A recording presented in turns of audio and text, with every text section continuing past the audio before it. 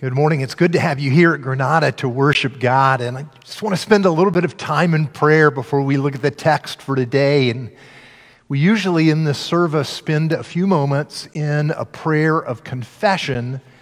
And I want to do that this morning. Our hearts need to get to that place. So let's pray together. Father, somehow right now we've given fear the megaphone, the microphone. We've given it voice.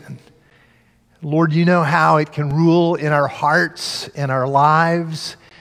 And Lord, so we confess that it's easier to turn to fear than it is to turn to you.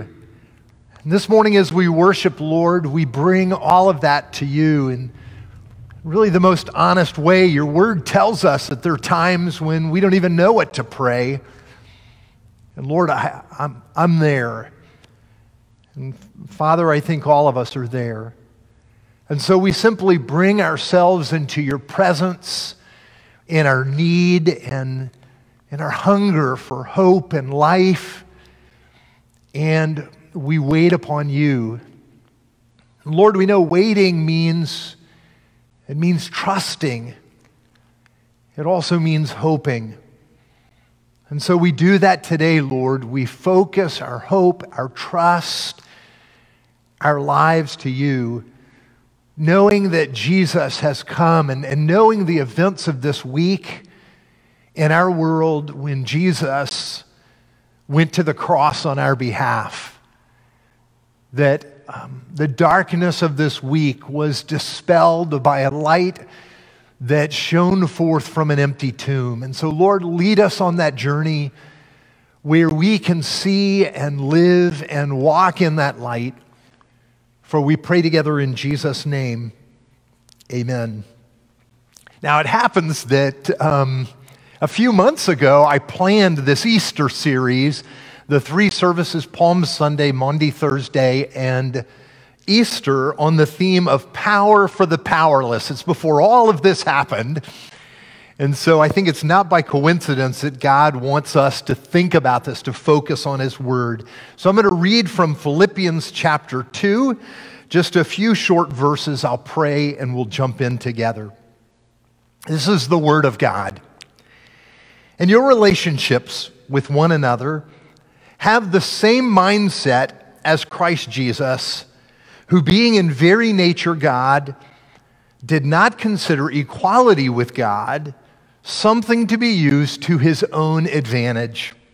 Rather, he made himself nothing by taking the very nature of a servant, being made in human likeness, and being found in appearance as a man, he humbled himself by becoming obedient to death, even death on a cross.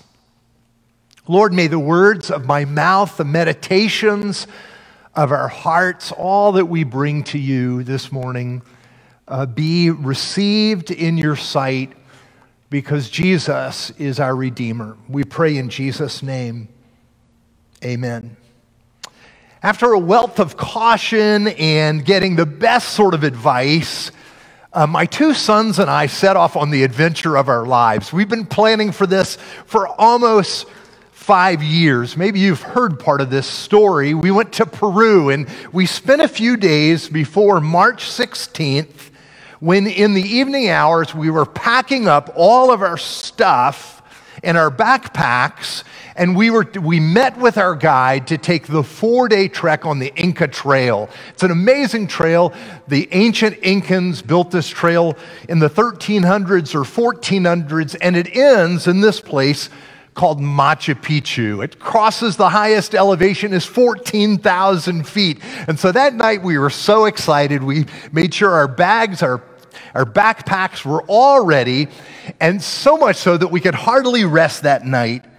The thing is, we woke up the next morning and our guide was nowhere to be found. Soon we were told the national parks were all closed and our adventure had been canceled. But what was worse was that the president of Peru was closing the borders that day. we would be stuck in Peru.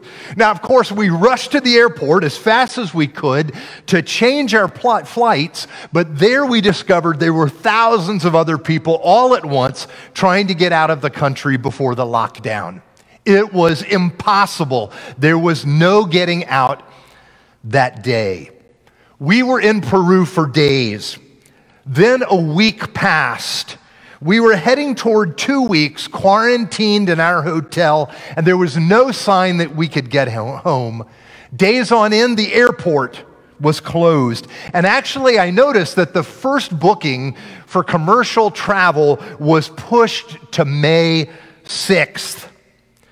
Now, as a father, I felt angry that no way had been made for people like us to get home. But in truth, I was also afraid.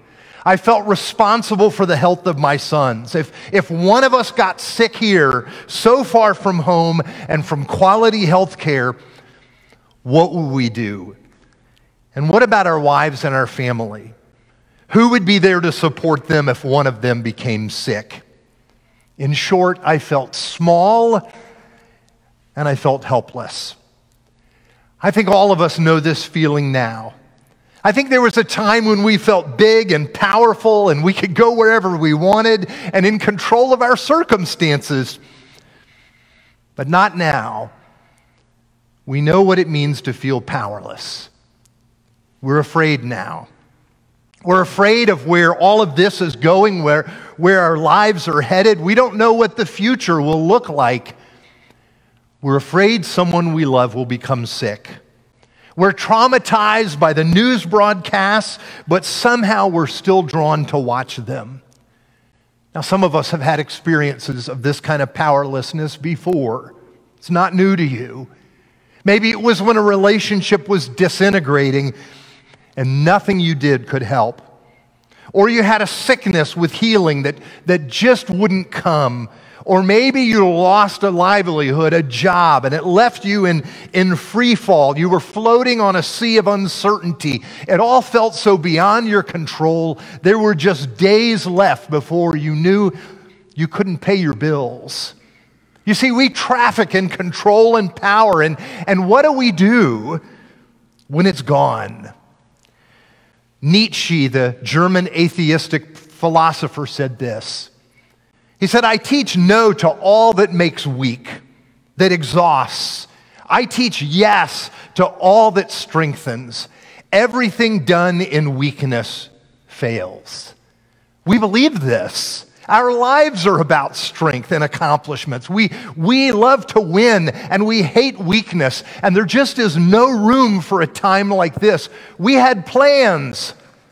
In truth, we made every attempt to make ourselves powerful and invincible. And we do this with our technology and our resources, and in a myriad of ways, this is our goal. So yes, we hide our weaknesses. We don't want to speak about our fears or our losses. And then we see Jesus. He had all power. He's God, for goodness sakes. But we're told about Jesus, who being in very nature God, did not consider equality with God something to be used to his own advantage, but rather, it's like this, he made himself nothing. Really? He had strength and he laid it aside. He didn't use his strength. He made himself weak. Why would he do this? And that is what I want to look at with you today. Why Jesus made himself weak. Now, the readings that we've heard tell us the story of what happened. It's Palm Sunday, and we call it the triumphal entry of Jesus, but it's anything but that. Jesus rides into Jerusalem, and he's welcomed as a king, but he's riding a donkey, and everything about this moment just speaks of weakness. Yes, I know the crowds praise him, but those in authority are plotting to take his life, and even that crowd is going to turn against him. By Friday, they'll be shouting, crucify him, crucify him. Their praise is so shallow and only in this moment. But I wonder, why didn't Jesus assert himself? Why not show his power? Why not force them to follow him? I think he came in weakness First, to identify with us in every way. He didn't exempt himself from human suffering when he entered into our world. He didn't take a pass on pain or loss. You know, I've heard some people are trying to do that in this epidemic, that they can afford to fly on private jets to private islands or to specially prepared disaster bunkers. They're even taking doctors and medical personnel with them just in case they get sick. Some have been able to arrange tests when the tests were not available for us. By the way, I understand the desire for safety. Let me tell you, I would have loved to have been flown out of Peru on a private jet and airlifted to safety. But notice Jesus. He could turn around and not go to Jerusalem. He's heading toward mistreatment and death. Why is he doing this? Well, we're told this. For we do not have a high priest who's unable to sympathize with our weaknesses. Why does Jesus embrace weakness? To be where we are. This is where we live every day. Most days we can't see it and we won't admit it, and we manage to keep the fears at bay, but we're feeling vulnerable now. I think our views of God is that he's far away and he doesn't know what we're going through. He couldn't possibly understand. But Jesus is God with us to share in our weakness.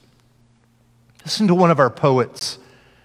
The other gods were strong, but thou wast weak. They rode, but thou didst stumble to a throne. But to our wounds, only God's wounds can speak. And not a God has wounds, but thou alone. Do you know that Jesus has wounds too? He knows our pain. Death was always at hand. He knows. I think one part of my experience of being a father and being in such uncertainty, wanting to protect and to bring to safety, to be able to do anything, was this feeling that nobody could understand what I felt. The book of Proverbs says, each heart knows its own bitterness, and no one can share its joy.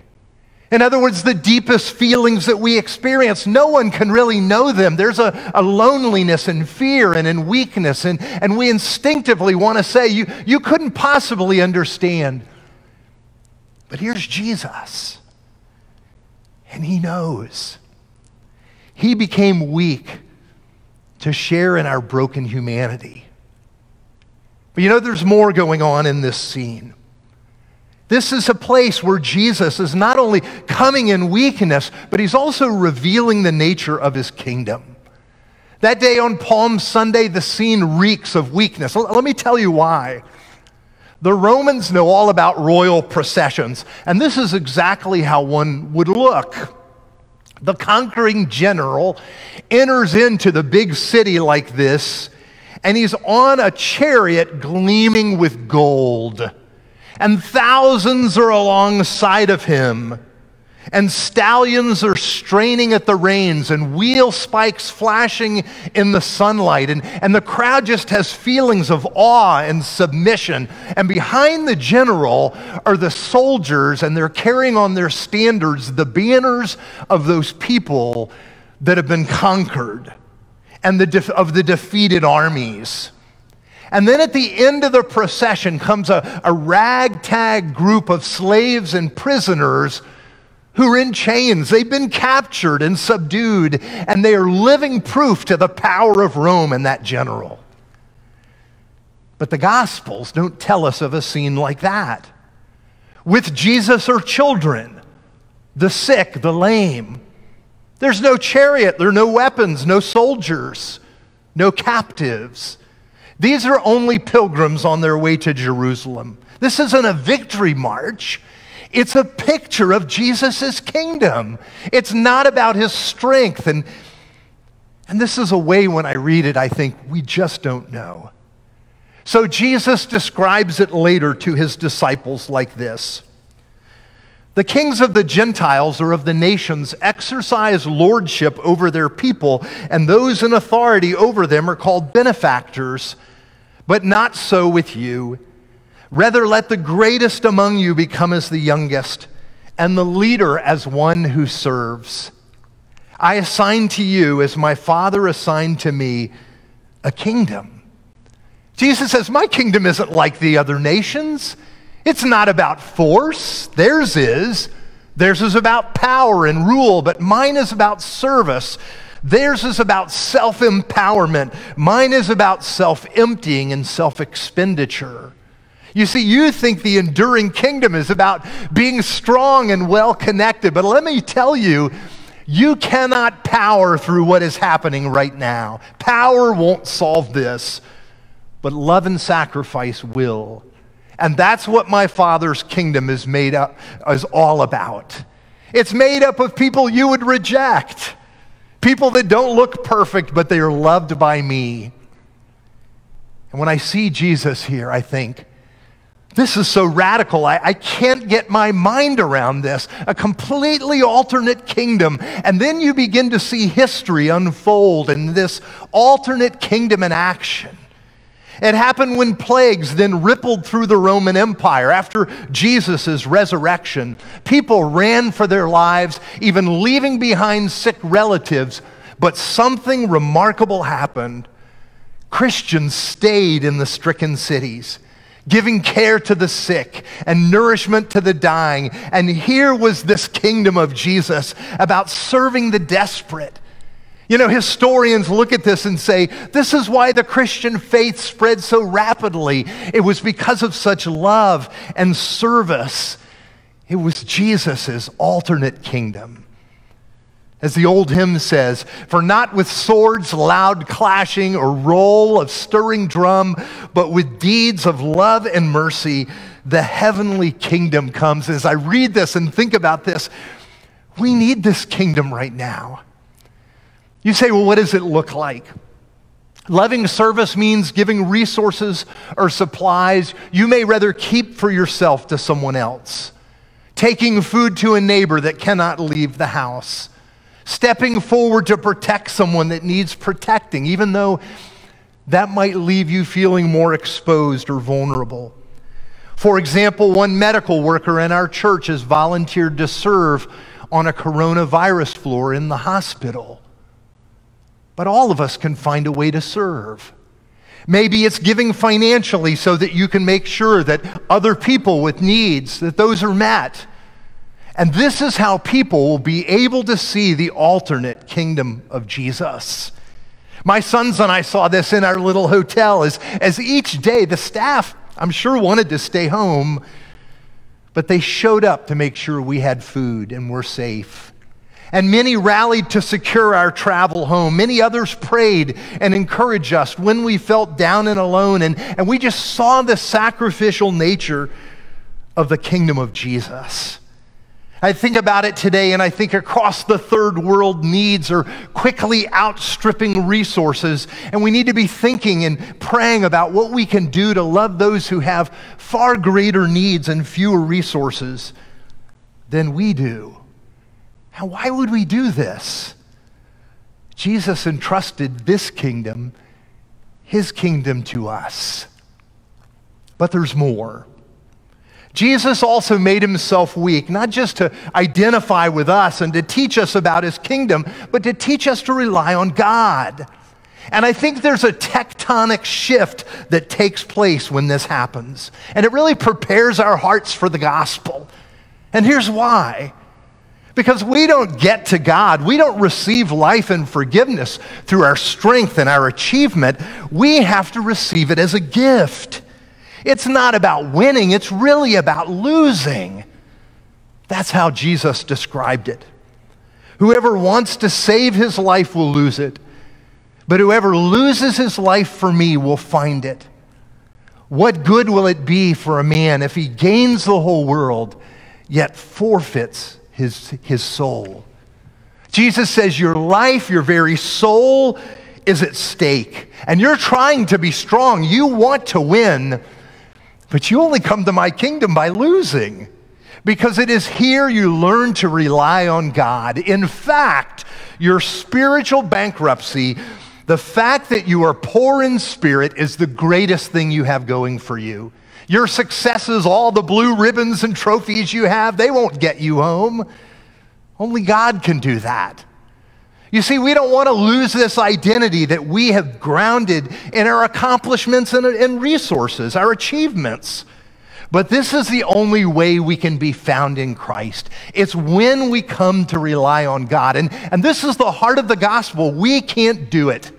We cannot fix ourselves and our world. We need God and His love to rescue us, His faithfulness to sustain us and protect us.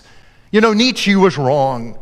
Anything done trusting human strength apart from God is going to fail. Only the kind of weakness that forces us to rush to God offers any hope. I know our human response is be strong, you can do it, rely on yourself. But the gospel says, be weak. There you will meet the God that can do all things. Lately, I've been reading Doris Goodwin's marvelous book on 4 presidents called Leadership in Turbulent Times. It's about Lincoln, Teddy Roosevelt, FDR, and Lyndon Johnson. She points out that every one of these presidents passed on a course through loss and weakness. I only share one of their stories.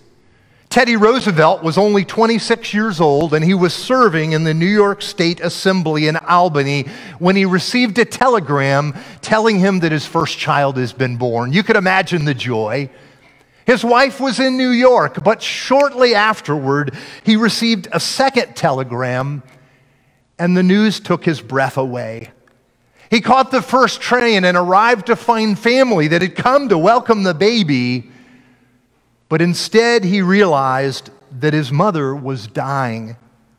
The next hour, he was plunged into a nightmare of grief. By the way, his mother was only 49 years old. They thought she had a cold, but she had typhoid, and he was at her bedside at 3 a.m. in the morning when she died. And then 12 hours later, he held his beautiful young wife, who had just given birth, in his arms, as she died of kidney failure.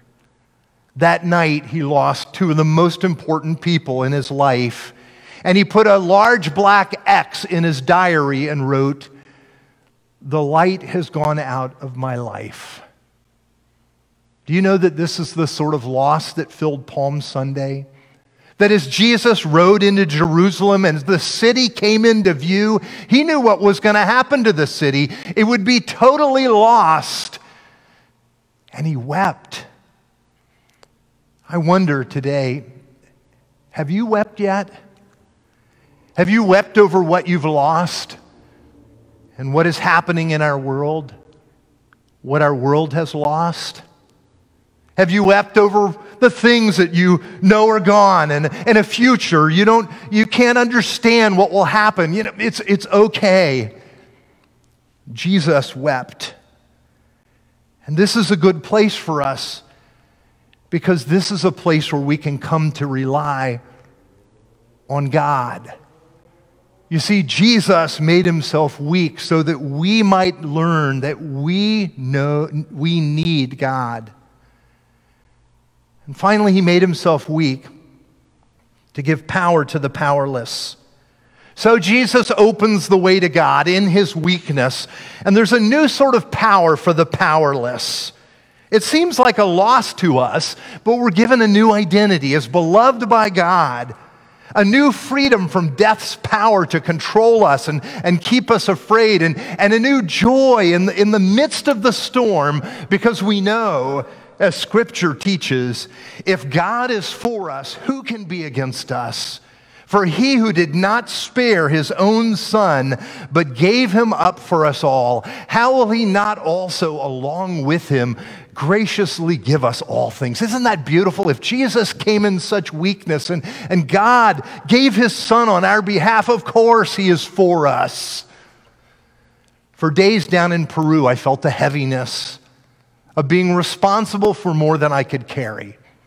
The truth is, I was powerless, and it was as I came to see this, God came more clearly into view. There was a power in this Powerless. I couldn't bring us home. And none of the people I reached out to could do it either. There was only God and His grace and His provision. We ended up entering America by sheer grace, on a flight we weren't booked on, with plans none of us were able to arrange. And here we are, happy to be back home. You see, we are not in control. We are weak. But God has this. He has it all in hand. And if God is for us, who can be against us? Jeff last week preached on not wasting your corona. And this is a time we can use to draw closer to God, to look to Him and celebrate the power of the powerless found in our weakness. So humble yourselves, therefore, under God's mighty hand, that He may lift you up in due time. Cast your anxiety on Him because He cares for you. So what do you do this day? Maybe this is the day when you weep, when you start to get honest about how powerless you feel. It was for Jesus. And that's okay. To realize the disappointment. It's okay to express this. And hopefully that will be the moment when you run to Jesus. You see God as your help and shield, an ever-present refuge in times of trouble. And there's power that's found not in us, but in Him. For you can rely on God. Father, thank you for worship.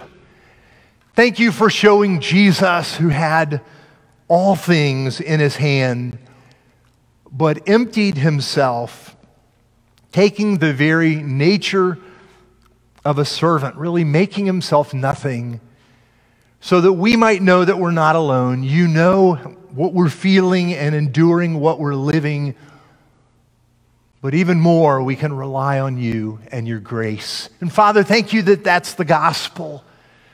That it's not about us being strong enough or worthy enough or perfect enough or figuring it all out. It's about the great truth that you've loved us in Jesus. And we thank you and pray together in Jesus' name. Amen.